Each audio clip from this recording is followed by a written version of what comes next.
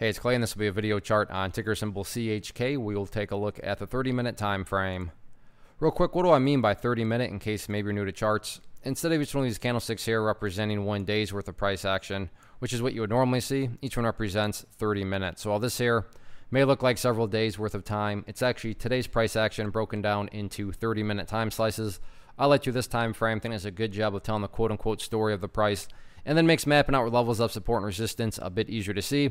Been doing this analysis on a pretty routine basis. I did it last week a couple of times, so that's where that green line up there is coming from.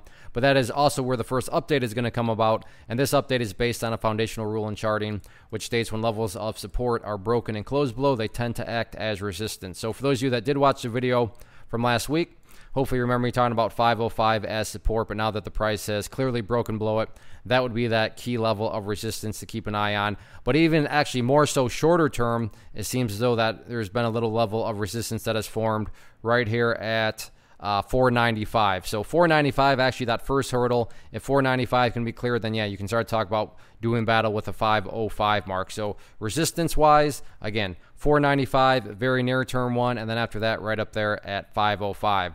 What about levels of support? Well, in order to talk about this, let's scrunch up the chart here a little bit. In the event this level or this current little miniature bounce rolls back over, next key level of support to keep an eye on would be down there at $4.80. What do I mean by that? Well, just keep in mind where this green line is coming from, 480, and we'll zoom back in. But yeah, to give credit where credit's due, the bulls have actually started to form a little bit of a bounce here, and we'll just highlight the bounce via this trend line right here. But like I said, in the event this trend line is broken, by no means is this some sort of gutsy call on my part or anything like that. But yeah, would not be shocked at all to see with a trend line break to the downside, the price to then drift down to at least 480. And, that would be a pretty interesting battleground area because there's a lot of history as that acting as support. But kind of pointless to talk about 480 as long as, the price is above that orange line. But again, with a break down below orange line, 480, in my opinion at least, is probably going to be right around the corner. So we'll see what happens with this one today. Whole lot of volume, a lot of eyeballs will be on this tomorrow. So yeah, let's see how this continues to play out. The week is young, still 4 days left.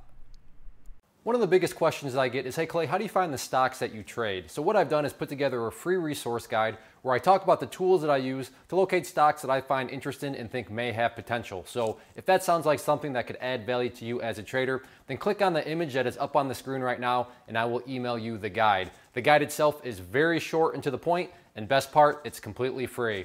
Thanks for watching the video. Let me know if you have any questions.